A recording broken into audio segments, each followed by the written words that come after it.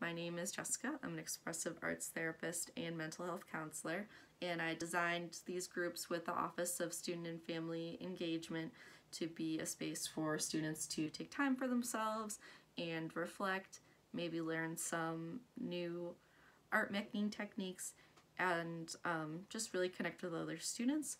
These groups are all hosted on Zoom, as well as the activities and meditations are posted on the website.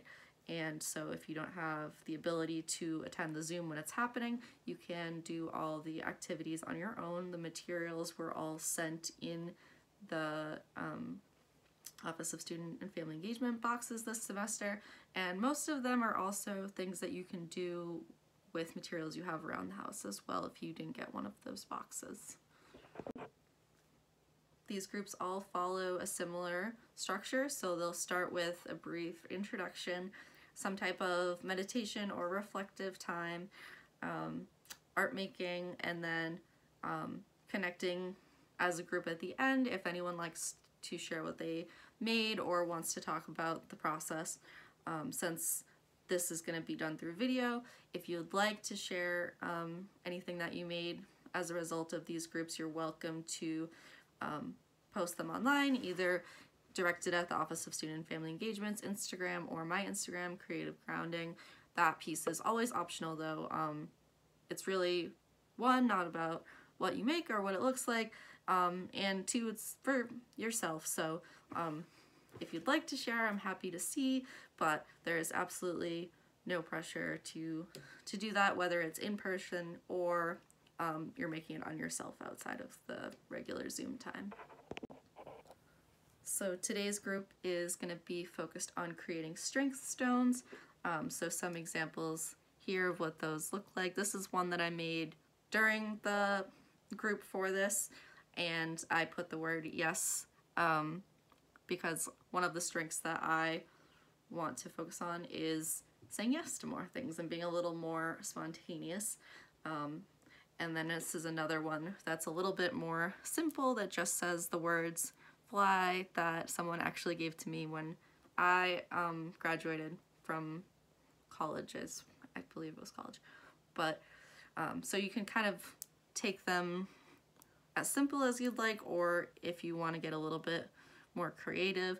But the idea is that you're making these stones as something that can either be strengths that you have that you use a lot, or it can be thinking of a strength that you might need, and when you go into a situation where you might need to use that strength, like if you have a difficult presentation coming up, or some of the challenges that come from being a student and working at home, maybe focus could be one, that you can have these stones either on your desk or in your pocket. They're a nice size that you can hold onto once they're sealed off. The supplies that you're going to need for this project is these little blank stones that came in your Office of Student and Family Engagement box. You can also get these at craft stores. I usually get them at the dollar store. So there's lots of different places you can find these, or you can adapt this activity as well. You can always use just a regular stone or rock, or just participate in the activity and use paper and do a collage. It's really, like I said earlier, more about what you get out of it than what it looks like or it being the exact right way. So you'll need some type of stone or stone-like thing, Elmer's glue, scissors, and if you want a collage, you can use collage materials if you have them. I'm gonna be using this little beach scene. Travel magazines are really great for this. You can also just use any paper that you have, or pens, whatever you have around. So now to really help us land and focus our attention on ourselves, we're gonna move into our meditation time. And the meditation we're gonna be doing today is based on the Rainbow meditation script that is from the Dawn Sealander website, dawnselander.com, and this meditation will help us land and ground ourselves and start to think about some of our strengths, as well as just kind of move us from whatever was happening before this group or time for yourself or after, and just really focus on this space you're creating for yourself now. So just start to get comfortable. The good thing about being at home is that you can do this meditation seated at your desk or kitchen table, wherever you sit, or it could be on the ground, laying down in your bed, whatever is going to be most comfortable for you, and a place that, as best you can, you won't be interrupted. So once you're in the space you're going to be meditating in, just start noticing your points of contact, whether that is the chair, the floor, and just notice how you're sitting. Notice any parts of tension. Notice how you're breathing, and just start to release any tension or places you're holding and starting to breathe a little more intentionally.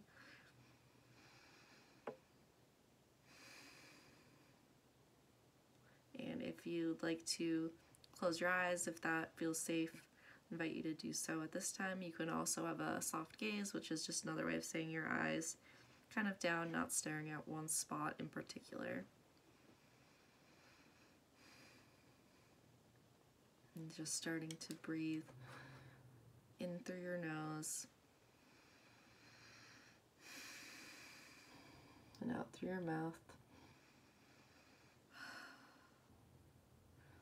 And starting to imagine a big, beautiful rainbow in front of you. Noticing the colors, feeling the colors.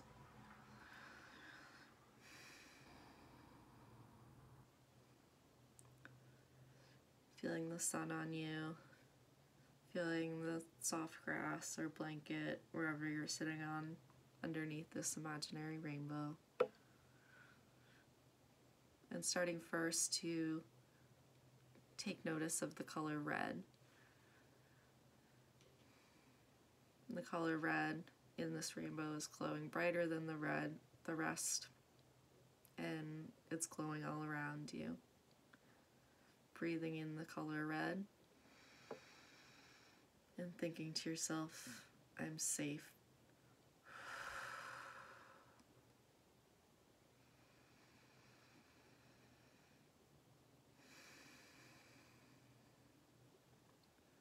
Now, imagine the color orange is glowing brighter than the others in this rainbow, and orange is surrounding all around you. Breathing in orange.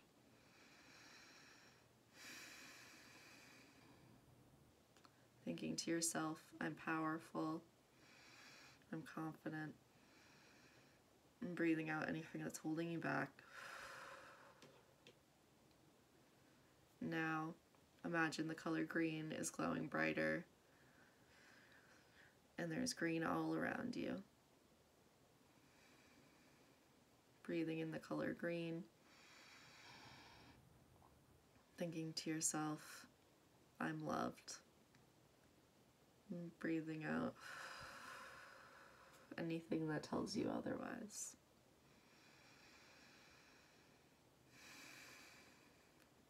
Now imagine the color light blue is glowing brighter, and the light blue is all around you. Breathing in light blue. Breathing in, feeling heard. Now imagine the color dark blue or indigo is getting brighter, and indigo is all around you. Breathing in indigo. Breathing in imagination, creativity. And breathing out anything that's not serving you. Now imagine the color purple is glowing bright, and the color purple is all around you. Breathing in purple, thinking to yourself, I'm wise, I'm smart. Breathing out anything you don't need to hold on to.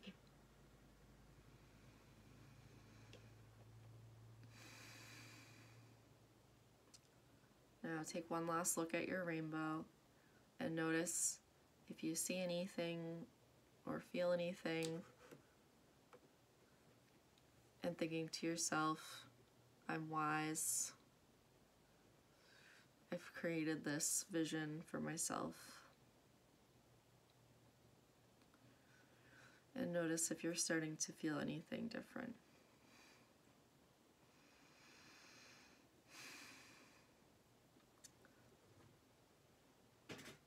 Breathing in another color, anything that's sticking with you that you feel like you need.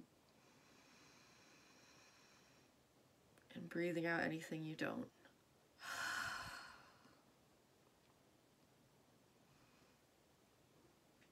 When you're ready, you can start to come back to your space. You can wiggle your fingers and your toes, starting to notice any points of contact, and opening your eyes if you close them. So now that we've had some time to reflect, you can take a moment and think of a few strengths that you'll either need in the upcoming future or that you hold really dear to yourself and use often. And there's going to be a strengths list included with this video, so sometimes it can be tough to think of those things right on the spot if nothing necessarily came to you really clearly during the meditation time. So if you need any help, we do have that list.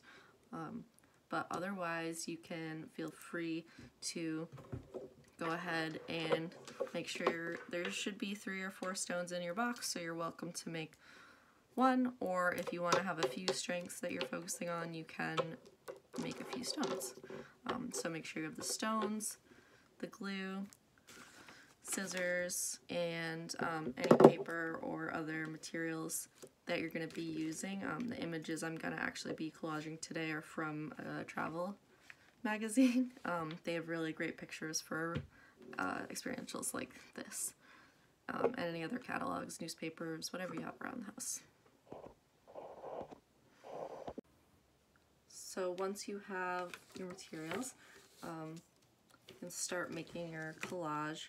So the idea is that you are going to be seeing it through the stone, so it's helpful to kind of trace and cut that out ahead of time. So if you're going to be using a blank piece of paper and drawing, you can do it that way. If you're going to be using a little image from a catalog or something like that, you can do it this way. So I just like to trace along the image. So I have that, so I know that's the size I'm going to be working with. And I'm going to be using some of these words.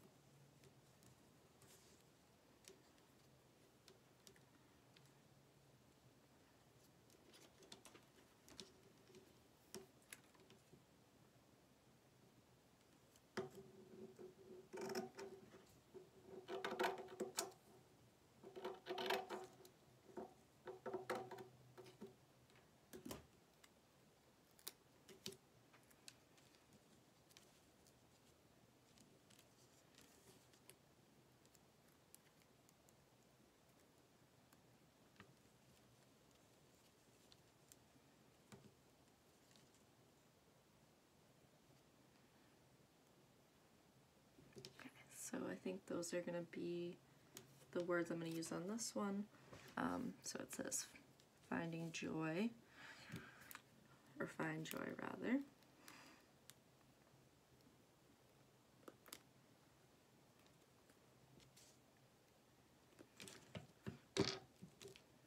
So I'm going to glue these on first.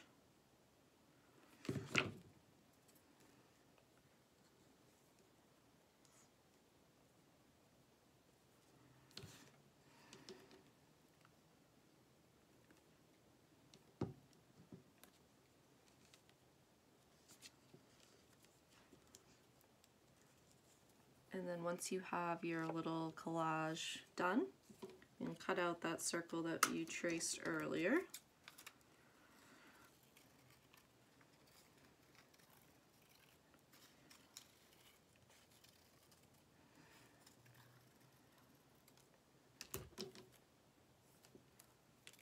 And now it's actually going to be time to glue it on your stone. So you want to put Elmer's glue or any glue, that liquid glue that dries clear. If you are really into crafts, then have Mod Podge, that works as well. And so when it first goes on, you can't see the image, but don't worry, when it dries you'll be able to. And then if you want to trim any of the edges, I'm gonna do some trimming right now. Do that. So it's not hanging over.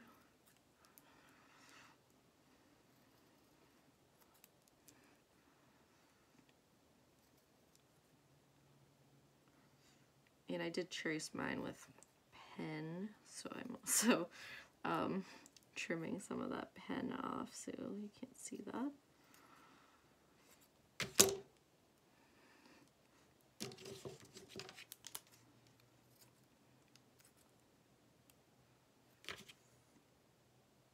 Okay.